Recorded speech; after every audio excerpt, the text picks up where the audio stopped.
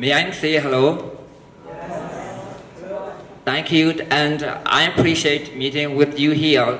Today I will share you Jack's knowledge, what I have studied about Noble 8 Popat.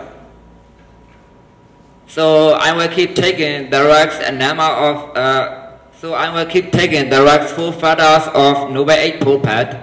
Another way we call middle will, but in Pali we call Mijima Bribra. In Pali we call another way Mijima Bribra. So here one of them is right mindfulness in Samadhi group.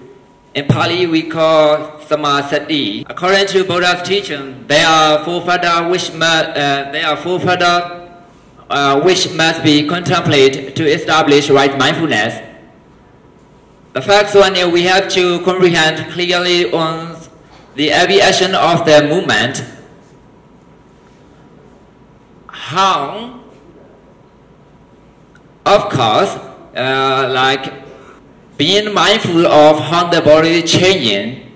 For instance, like when you are meditating and sitting for a long time, the hip is going hard because you know the blood inside of you is flowing always. So you must know, you must be mindful not only the blood and also every movement of your body. The next one is you must really realize the process for every action of the mind. That means you must know the changing of mind. For example, like when you are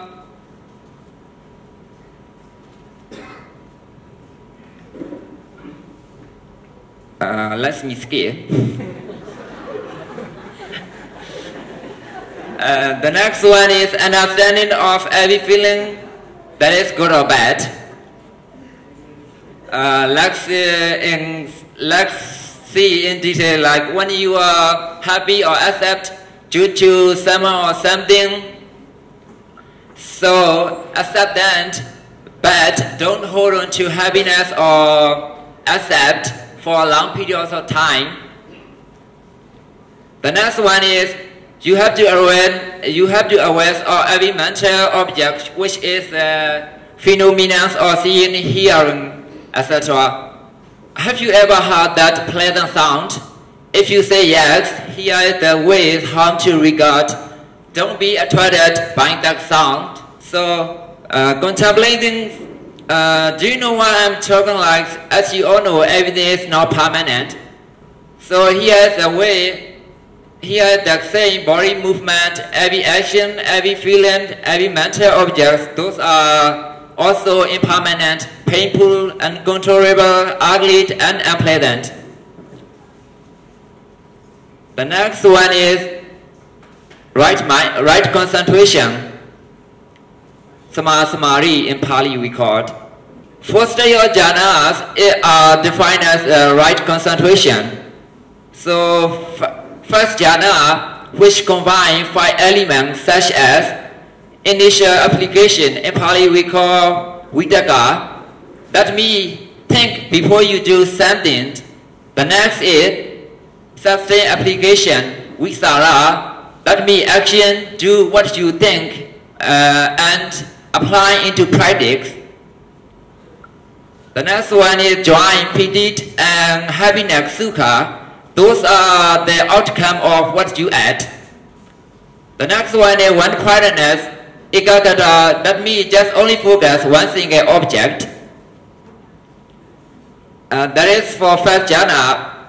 For second jhana, after getting rid of Htike and Visara, only 3 further remains PD, Sukha, and Ekagata to form the second jhana. For third jhana, without PDs, there are 3 further Sukha and Ekagata constitute the third jhana. In the fourth jhana, happiness is replaced by ubheka, in English, equanimity. So So Ubyakat and equanimity, so Ubyakat and Ekagata, that are the two paths of the fourth jhana. Laksmu, the next is right view, Samadhi, sorry. In short, it is simple. It is understanding and accepting the Four Noble Truths. First, as you all know, to understand suffering, to understand the case of suffering, the cause of suffering, to understand the cessation of suffering, and the last one is to understand the first leading to the cessation of suffering. Here, the last one of the Noble Eightfold Path is right thought, Singapore. There are three ways. One is thought free from sensual desire, in Pali, Loba. Second is thought free from anger, evil, and hatred, in Pali, Dosa. The last one is thought free from delusion, in Pali we call Moha. So thought free from Loba, Dosa, Mohas are called right thought. Now, presentation of Noble Eightfold Path is complete. So I very much hope you all will get some general knowledge of the Noble Eightfold Path.